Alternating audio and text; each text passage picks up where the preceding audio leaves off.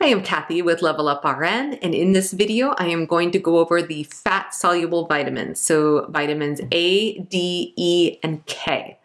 And if you're following on with cards, I'm on card number 11, and if you stick with me through the whole video, at the end I will give you guys a little quiz, little knowledge check. Make sure you're paying attention. Let's start with vitamin A.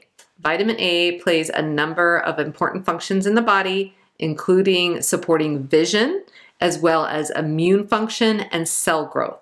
You can find vitamin A in a variety of food sources, including orange and yellow vegetables and fruits. So carrots is the one that everybody seems to know, and it's true. Carrots are orange and they are rich in vitamin A and they do support vision. Other orange or yellow vegetables or fruits include sweet potatoes and cantaloupe and mango, and those are all rich in vitamin A as well. You can also find vitamin A in fish, liver, dairy, and eggs. So if your patient has a deficiency in vitamin A, it can cause a condition called xerophthalmia. And this is a condition of the eye that can cause night blindness, drying of the cornea, and drying of the conjunctiva.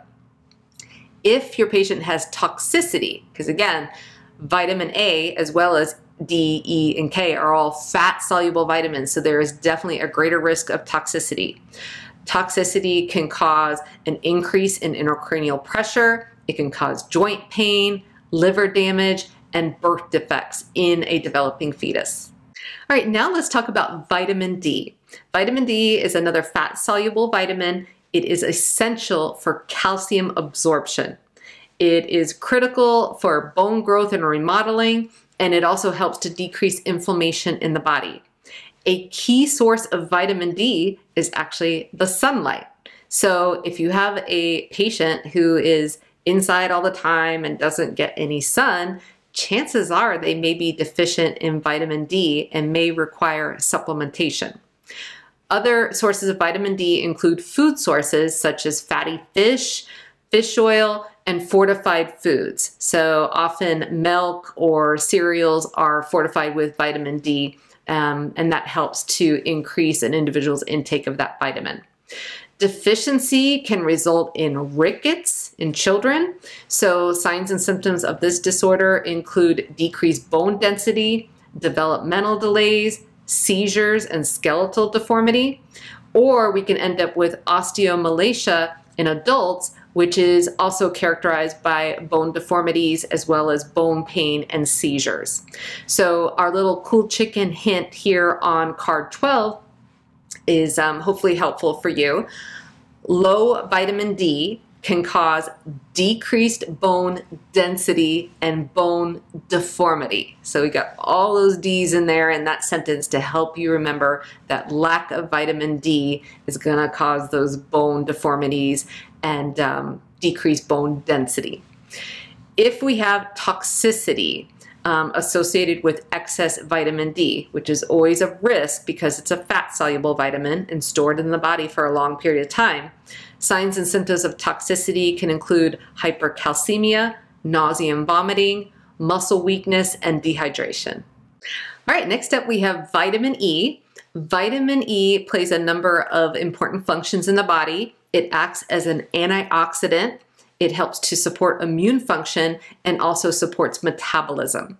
You can find vitamin E in foods such as seeds, nuts, vegetable oil, and green leafy vegetables. If you have a deficiency in vitamin E, this can cause peripheral neuropathy as well as ataxia, which is a fancy name for like impaired balance and coordination. Also, a lack of vitamin E can cause a decrease in immune function. If we have too much vitamin E, so toxicity of vitamin E, this can impair blood coagulation, which would increase a patient's risk for bleeding. So our little cool chicken hint here on this card is that too much E can cause bleeding. So hopefully that's helpful for you. And next up, we got vitamin K. Vitamin K is important for blood clotting as well as bone maintenance. You can find vitamin K in a variety of foods, including green leafy vegetables like broccoli, kale, and collards. You can also find it in vegetable oil and soybeans.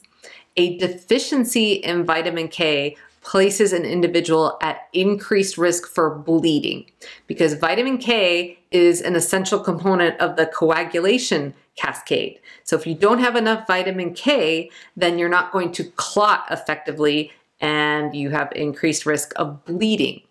So there's a low potential for toxicity, so too much vitamin K. However, if you have a patient who is on warfarin, which is an anticoagulant that works by antagonizing vitamin K, then it's going to be important for that patient to maintain a consistent intake of vitamin K. Because if they suddenly increase their intake of vitamin K, their medicine is not going to be as effective. Like they're not going to get good anticoagulation from warfarin.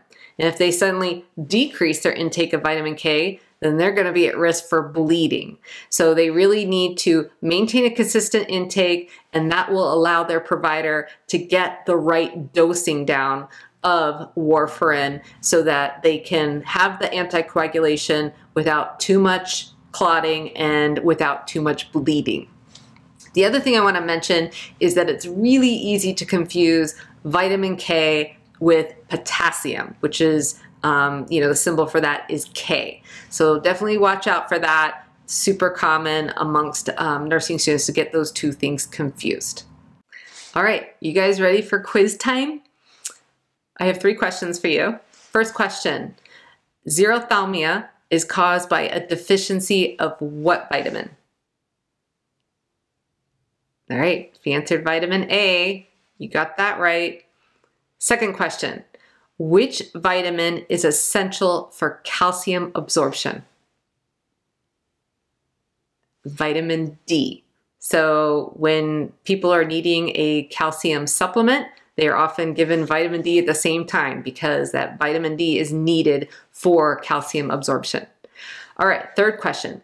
If you have a patient who is on warfarin, an anticoagulant, should they increase their intake of vitamin K, decrease their intake of vitamin K, or maintain a consistent intake of vitamin K? All right, if you answered consistent intake, you are right. So if you had trouble with any of those questions, definitely go back and review the video, take a look at our card. You got this. So I'm here for you. We'll get through all this material together, and I know you'll do great. Take care. I invite you to subscribe to our channel and share a link with your classmates and friends in nursing school. If you found value in this video, be sure to hit the like button and leave us a comment and let us know what you found particularly helpful.